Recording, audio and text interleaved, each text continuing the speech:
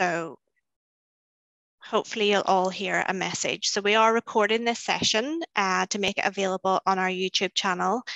So please feel free to turn your cameras off during the presentation. And there'll be a chance at the end to ask any questions that you might have. If you can't stay for the whole session and you have a burning question, put it in the chat and I'll keep an eye on it. And we can ask it at the end, and then you can watch the recording back. So hello everyone, you're all very welcome to our third in 20 webinar. My name is Claire Smith. I'm your host for the session today. I'm the marketing lead for Aergo Health, and I'm also the parent of a 13-year-old boy who is a full-time wheelchair user. The purpose of these sessions is really to cover topics of interest to the assistive tech, the seated mobility, and the wider occupational therapy community. We're absolutely delighted to have Dr Barend Haar from BES Healthcare with us for today's session covering managing progressive disorders. Barend has achieved global recognition as a result of his work, his training, and his knowledge within the assistive technology and healthcare markets. And he has been a huge supporter of our work here at Aergo Health, and we're very thankful for his support. So Barend, I'm going to hand over to you now, and I will keep an eye on the chat and the waiting room. Okay. Well, good afternoon. Thanks for turning up. And I hope you've had your lunch or can eat it quietly in the background. I was asked by Sheena to talk about managing progressive disorders. And that's what I'm going to try and do over the next 20 minutes. So what I hope to cover is a quick introduction to what kind of progressive disorders in children we're talking about, which ones we're talking about in adults, look at some of the clinical implications, partly macro and partly the micro picture, look at some seating principles, some basic ones that really are relevant to all seating challenges, and talk about dynamic seating and how important that is and what we can do towards helping out people who have to be seated for quite a long time. And that will finish off with dynamic postural management. So starting with the progressive disorders in children, and one of the most common progressive disorders is muscular dystrophy. I say one of the most common. There are over 30 different muscular dystrophies, some of which are apparent in children and some in adult and some linking between the two. Some of these are called myopathies. Got the metabolic myopathies and the congenital myopathies. And myopathies are basically problems that arise due to dysfunctions of the muscle fibers themselves.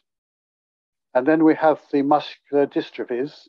Some are described as limb girdle ones, and we'll see a little bit more about those in a moment. Some are called myotonic dystrophies, and some are congenital muscular dystrophies. And a muscular dystrophy really most often is a result of problems in producing the muscle membrane proteins that are around the muscle proteins that make the muscles work. And these appear in different formats, and a lot of their formats have been named after individuals who have described them in the first place. So we have first on the list is Duchenne and Becker muscular dystrophies. These are both inherited and appear in boys rather than in girls, and tend to appear from quite a young age. Then there's a different version called Emery-Dreifuss, and you can see in these pictures the darkened part of the body indicates the different bits of the body that are affected by these different varieties of muscular dystrophies. So we have limb girdle, which was mentioned earlier, and you can see those darkened bits are very much around controlling the upper part of the legs and the upper part of the shoulders.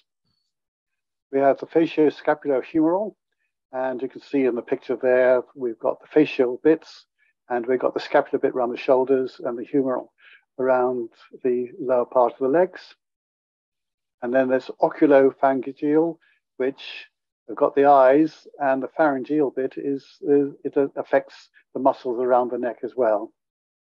And then there's quite a large group which is brought under the spinal muscular atrophy, and there's more than one category of SMA, and this again affects slightly different parts of the muscle system.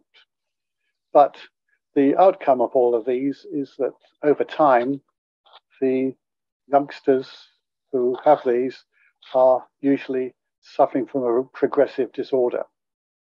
Some have a very short life expectancy, maybe not much beyond puberty, and others carry on into adulthood.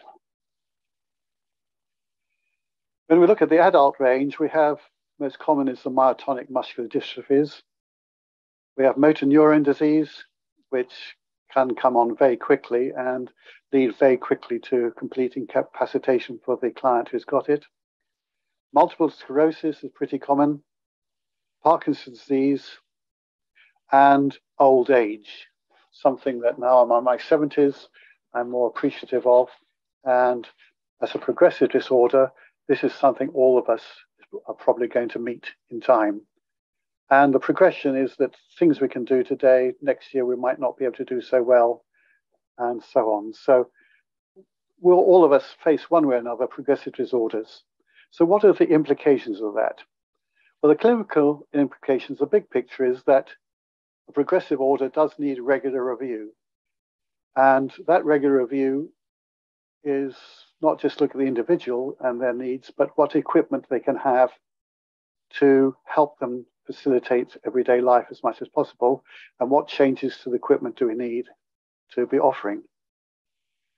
And a lot of the disorders we've been discussing have stable periods and then periods of fast change. So it's not very easy for a service clinician to say, right, we'll bring you in every 6 months to check you out, because sometimes 6 months much might have happened, whereas in other cases 6 weeks might have happened. So it does need a lot of flexibility in maintaining that person's requirements.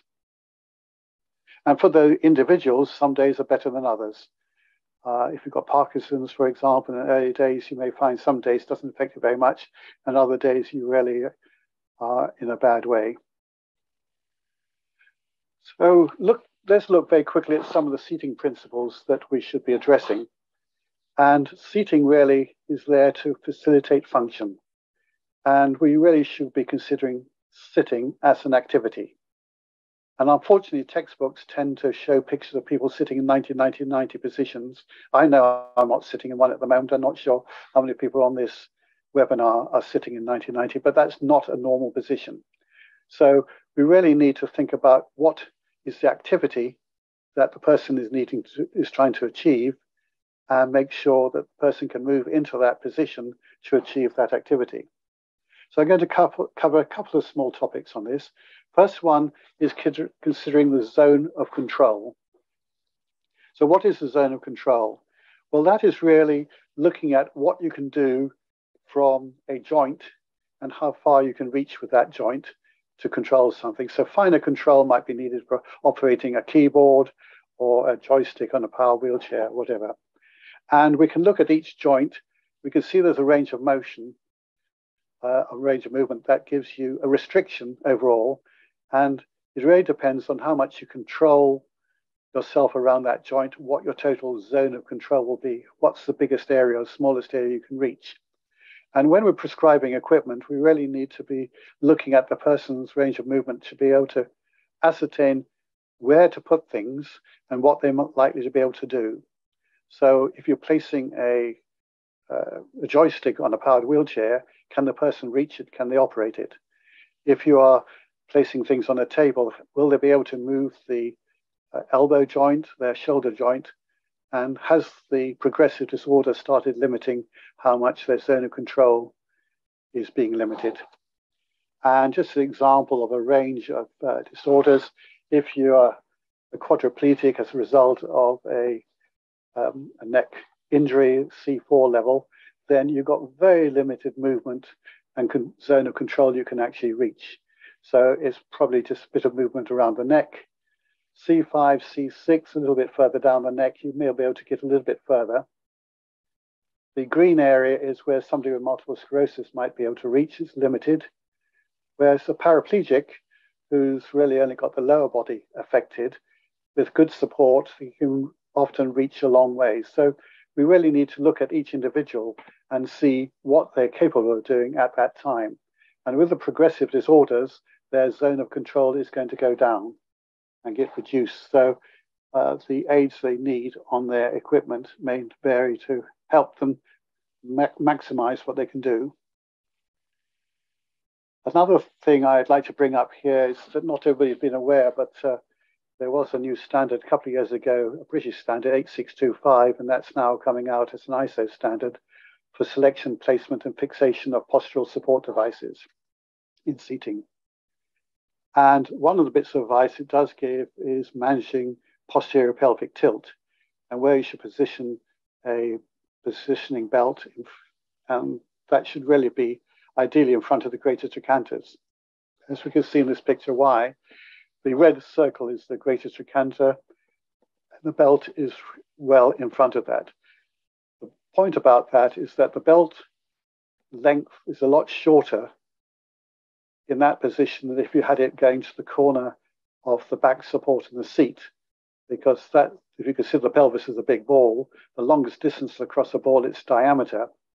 And there have been cases of people who have been submarining underneath a belt when it's been at 45 degrees because the belt is so big they can submarine underneath it. Whereas at shorter distance we have of the belt in this picture, they can't submarine underneath it. But the other benefit is that it means that you can still rotate around the pelvis to reach further forward. And in the ISO 16840 part 15, they recommend that's the furthest back position you put a belt, but they also say it is just as effective having it across your thighs further forward. And sometimes it's easier to do up when it's further forward than if it's around some of the tummy flesh and the clothing at the waist.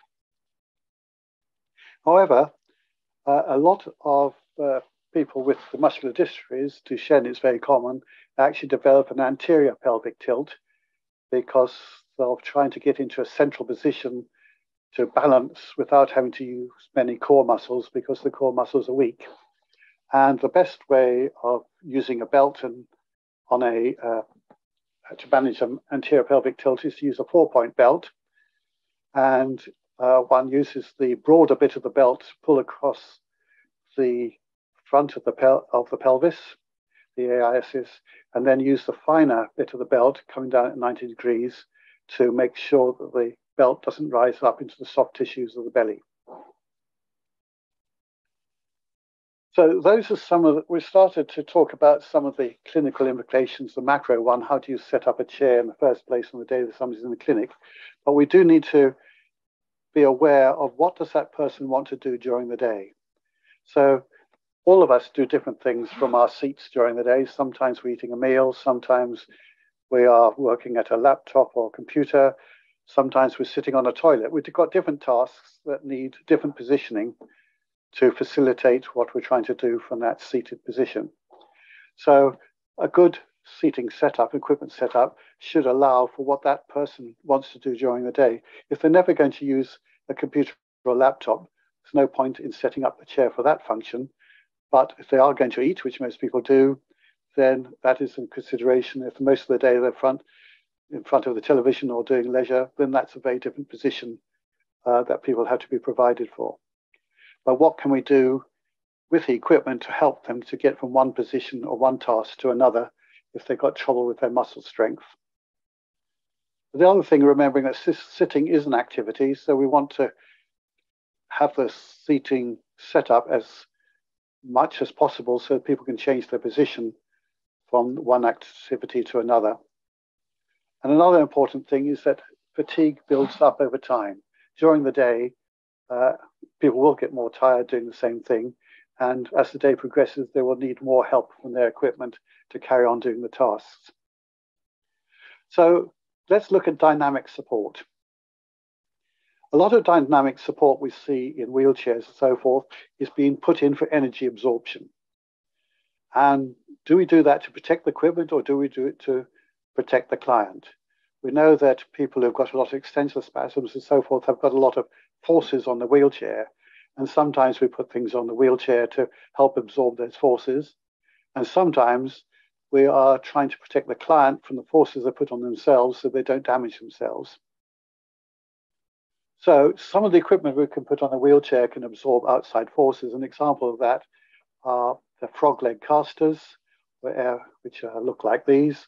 And they've got in the middle there a little shock absorber, so that as the casters go over rough ground, the vibrations absorbed before they go into the body and into the chair. Another thing that we'd recommend are air foam cushions. And a study in Pittsburgh was looking at the amount of vibration absorption of different cushions. They looked at pure air-filled cushions, they look at gel-filled cushions, they looked at air foam cushions. And air foam cushions were the best materials to absorb vibrations for wheelchair users. And it is the vibrations going through the wheelchair that can be very tiring for the individual. We also can look at equipment that absorbs the client forces. So as people extend and so forth, how can we take some of that force away so it doesn't start damaging parts of the wheelchair? And in some cases, people put spring-loaded elements into the seat back support. And another example that I can show up here, this is a headrest tone deflector, which is made by Stealth. And in this, you can see that there is a circle that attaches the back, so that attaches to the back on one end on the left side and to the head support on the right. And in the middle, there are some rubber shock absorbers, a bit like you might have in a car. And those are set up in different points around this so that whichever direction your head is pushing in, it allows a few degrees of movement and absorbs the energy before it starts damaging the mounting system for the head support. But some of the dynamic supports can actually enable the client. So we're looking at things that protect the client and the chair, but what can we do to help the client? And some of these can be passive dynamic assistance. And an example here is shoulder harnesses or chest harnesses with stretch straps attached to them, such as the Stayflex. And the picture here on the right, the bits that go up over the shoulder and the bits that gets attached to the lower side, those can stretch, but the middle bit doesn't, because research has shown that if the whole thing stretches, it tends to ride up. And there have been cases of people with stretching, all stretch, Lycra type shoulder harnesses, butterfly harnesses, have been strangled as a result. So again, the standard I mentioned earlier does reflect on what is safe and what isn't. And that's kind of passive assistance we're talking about with that harness. As the person comes forward to reach for things, the elasticity helps to bring them back. But what I'd like to finish off with is just looking at active dynamic assistance. So this is what we call under the heading of dynamic postural management. And this is where we bring in the Aergo system. There are one or two systems around the marketplace, but the Aergo one has got the most to offer. And here's a picture of an Aergo seat with a youngster in it. And what he's got underneath him there, he's got one picture shows two, but it's one pad under the thighs, two pads underneath the pelvis at the back, a lumbar pad, and two lateral pads. And each of those are air-filled pads. So the amount of support that they can give is varied by the amount of air that's in each of those pads. And the beauty of these is that it is a smart system. So on the left-hand side of this picture, the clinician can set up the posture of the individual as the clinician would like that to be, and in working obviously with the client as to what works for them to be functional. And as the person gets weak and tired of fatigue, the posture changes, the system adjusts the inflation to correct for the deviation and brings the person back into posture that is more functional for them. So this is something go on behind the scenes to help overcome the tiredness. But the other thing about the Aergo system is that it's got the means that the clinician doesn't have to go and keep on meeting up with the clients. They can do this very quickly on a telehealth session. So on this picture, we've got the client sitting in the chair, the clinician in the top left there, and the clinician can make adjustments to the settings within the whole seating system at each of the pads so that they can accommodate the progression of the progressive disorder or the different needs of the client. Maybe they're getting a bit bigger and their weight distribution is changing. So the clinician has the benefit, but the other thing is that the individual here can also have a handheld app on his phone where, rather than relying on the system responding, they can tune up the different pads to help them into the individual positions they require. So we've moved from static seating all the way through dynamic aspects of seating to active dynamic aspects of seating, all of which work particularly well with people with progressive disorders, because this system that we have in front of us now can change during the day, can be changed by the individual during the day as their needs change and their tasks change. So in summary of what I've covered in the last 20 minutes is, first of all, seating should not be seen as static. Sitting is activity, and the equipment should facilitate this. The prescribed equipment needs to be adjustable and or replaced in a timely manner to meet the changing needs over time. The equipment should meet the dynamic needs of the user as the needs change task by task and hour by hour. And the important thing is the devil is in the detail, and it's the smaller parts of the seating system and the finer adjustability that will make the most difference to the user. So, thank you for joining us. My contact details, if you've got any queries, on the bottom left of the screen. And the next in 20 session is due on the 1st of November at 1:30, a little later starting time, I see. So back to you, Claire. Thank you so much. That was excellent. I will open it up now for any questions. If anybody has any questions they'd like to ask. If not, I have a few. But just feel free to put your camera back on and ask away, or if you're shy, drop it into the chat box and I can ask for you.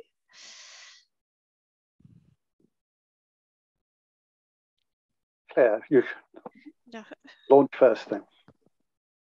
So this is, everybody else will know this, but I don't. What when you mean submarining under a belt, is that shifting underneath? Is that? Good question. We get used to using the term submarining. The problem has been that people have been able to slide underneath it, particularly if there isn't a appreciable ridge in their cushion, so there's nothing to stop them sliding forwards. And there have been cases reported in the States and in the UK of people who have died as a result of strangulation, having slipped all the way through and not having the strength to be able to get themselves out of that. It's really interesting that you describe sitting as an activity. I don't think I've actually heard that term before, you know, or that it's said in that way, but it's so interesting because my own son is never sitting still. He is always in constant movement. And, you know, it kind of explains why he is so tired at the end of the day for a non-mobile person. But yeah, for him, sitting is definitely like a full-time activity. Well, the interesting thing to me, discussing the other day with a colleague, is that some years ago, somebody pointed out that wheelchairs should actually be considered to be an orthosis or orthotic. It's not just a piece of metal with wheels on it. It is actually something that should be designed for the individual, to fit the individual, to allow them to be more functional. It kind of leads me on to my next question. Where do you see, this is maybe too big a question to ask, where do you see assistive tech, you know, in like the next 20 years? What do you think is going to be the big change, or, you know, something that we just can't really comprehend at the moment? I think a lot of it is people's knowledge of where they can get equipment. And I've been talking to one or two people recently who have suddenly found that they've got a close relative who needs some equipment. And because they know I've been working in the system, they come to me for advice. But people don't even know where to start looking.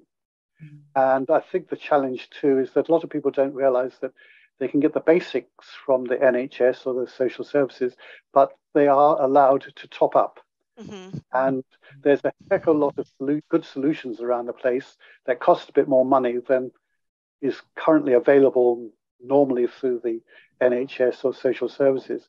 But a little bit of top-up money in there can give them a lot more functionality, a lot more comfort, a lot more safety. And I think that's part of where things are going is people, as we got an aging population, there's going to be a slightly better knowledge base of what people can get. And we'll get a little bit wiser, and people will get smarter on their Google searches. And maybe it's up to people in the industry to make sure that the correct kind of answers are there so we can anticipate what somebody who's coming across these things the first time might want to ask. It's a really interesting point. Diane, you've got your hand raised there. Yeah, it's kind of a comment as well as I suppose, rather than a question. And it also leads to the commentary we've just had actually about this sort of wider issue of clients and families being more involved in decisions. And I guess it's with progressive conditions, particularly when they are remitting, etc., and can be over very different timescales. It's sometimes very disappointing that the provision is often on a tariff that's related to a specific point in time that enables a certain piece of equipment without looking at the future proofing and enabling that could be done with a higher spec that would actually be a lot more cost effective as well as improving outcomes over a course of time. And I think particularly given longer lead times now between reassessments, you know, this whole thing needs to have a very changed perspective, I think, on how things are issued, assessed and issued. I think to also come back to your last question, Claire, is I think the telehealth aspects have got more opportunity because it does take a lot of time, energy and carbon to get people to in front of clients. And sometimes, as I showed in that penultimate slide, you can have good access to individuals, intelligent individuals who are taking ownership of their own treatment, and you can work with them with a short session that doesn't involve a lot of clinic time. Yeah, I've had a few video consultations and obviously prompted by the pandemic, but it's been nearly revolutionary in terms of not having to try and get parked and the travel involved and all of that. So on both sides, patient and clinician. Is there any, I know obviously we're very fortunate to have the NHS here, but is across the rest of the world, is there any countries that you would look to for best practice in managing progressive disorders that you think to yourself, God, they've really got it right there? That's a model that we should aim for. I think probably country by country is probably not the best way to look at it because it's going to be a postcode lottery. In this country, you'll get better wheelchair services than others. You'll be closer to better hospitals than others. The Scandinavians do quite well because there's more money per head to equipment. And just at Rare Care a couple of weeks ago, we're looking at a nice piece of equipment that's coming out of Body Point that is there to support individual arms for somebody who's had a stroke or whatever in a very positive ergonomic way. And that's being launched into Scandinavia, first of all, because they have got the funds available for people to have the right equipment on day one. Whereas in this country, we all say that health is free, or healthcare is free. We're actually paying for it, but we believe that everything is free at the point of delivery. And therefore, it's not a common idea for people. Actually, you can spend a bit of more money than you already paid in your taxes to get a better piece of equipment. Yeah, it's an interesting point. We just had a comment there to say that somebody had to leave, but thank you very much. It was an interesting session. I just have a look down if anybody has any other questions. Now is the time. If not, we will draw the session to a close. And thank you very much, Barend. That was excellent.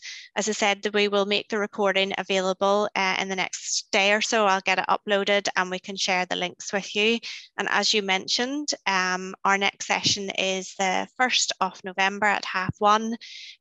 And we are covering managing the seating needs of children with hip dysplasia in that one. So quite a specific one, but that was a request that came through from a previous attendee. So we're going to cover that topic in the next one.